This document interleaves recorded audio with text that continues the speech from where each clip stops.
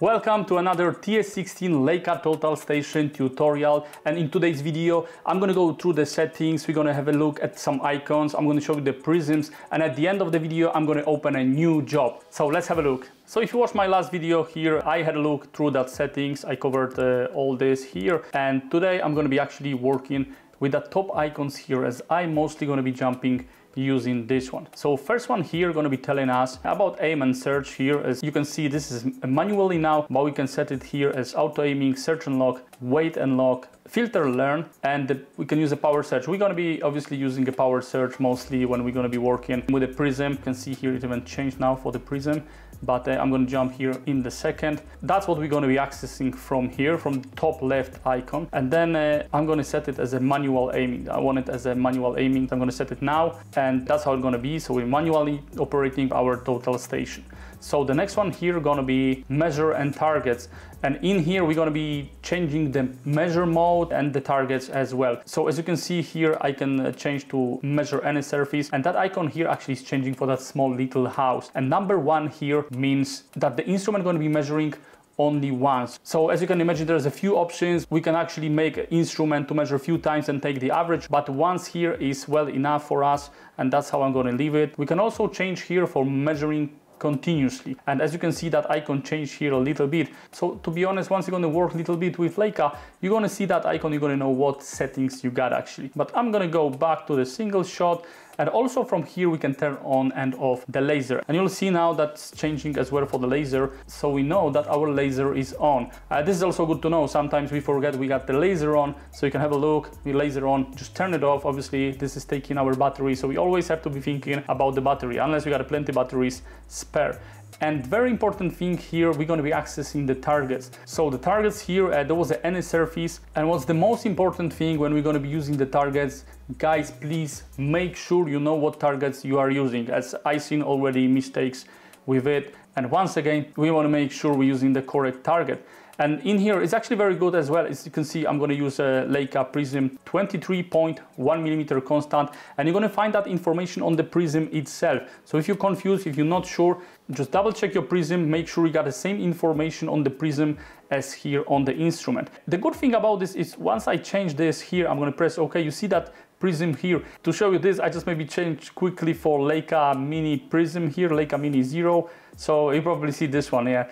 So it's actually representing here how the prism is looking. So that's another one good thing I'm telling you, just to keep an eye on top there. So the next one, that instrument here, we can actually access a bubble here, which we're going to be often using, and we can change the faces here. So wherever you want to change a face, you want to do another measuring with the other face, that's the place to do it. And then we got the level bubble here. So I'm going to press here. Yeah, it's perfect. That's what we want. I think we've seen that on the other video. So that's okay. And I told you about that laser. You can see that is running here. So I'm going to turn it off, despite obviously I'm not running any battery out, as this is a simulator, but I'm going to take the laser off. And for the laser on and off, I'll typically use a button on the keyboard, and that's going to be mostly as well from that CS20 controller. So another information we got here on top, that's the angles, actually current angles, and then we got the distance to the target, so to the point we are measuring, and the slope distance as well. So that's also useful too.